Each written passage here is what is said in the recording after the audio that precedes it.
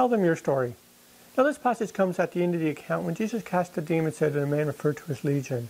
And when the men begged to go with Jesus, that's what Jesus told them to do, was go and tell your story. Now I don't have any fantastic stories to tell like this man must have had, but I do have stories of what Jesus has done and is doing in my life.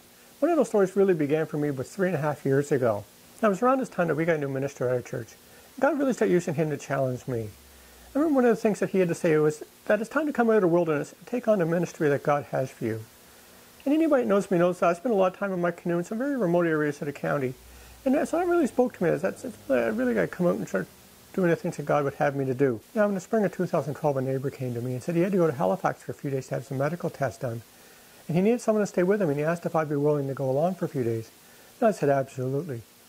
So the time came, and the two of us headed off to the city. And it was a Saturday morning. I remember dropping him off at the hospital.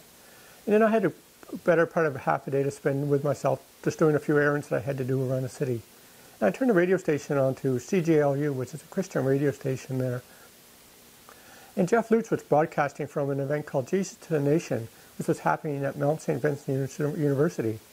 And as I spent my day taking care of my errands and listening to what was going on there, I really felt moved by what was going on there. And I knew that God was speaking to me, and he knew that that was something that I should be part of. Now, unfortunately, I couldn't be there that day, but so fast forward 1 year to the spring of 2013. And our minister mentions at church that Jesus to the Nation is coming up in Halifax in a couple of weeks' time. And I really knew that's the one place I just had to be. God was telling me I had to be there. I don't know why, but I just knew that that's where he wanted me to go.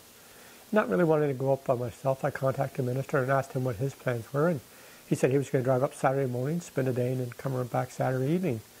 So I thought that sounded perfect to me. So him and I headed off. And while we were there, we were looking around at all these different booths from all these different ministries around the world, and all the things that people are doing to spread the gospel message to really all parts of the world. And it's at that time I came across the booth for Galcom International. And so as soon as I thought, I knew that's what God wanted me to do, and that's the ministry that God needed me to be part of. So when I got home, I contacted Galcom and told them what God's been doing in my life, that I felt that he was calling me to be part of their ministry. And that brings me to today, Thursday, October 26, 2013. And on November 20th, there's a trip planned to go to Haiti where myself and 2 other men will be going down to do work on a radio station there. And I ask that you would pray that God would protect us and give us the time and the abilities to get the work done that needs to be done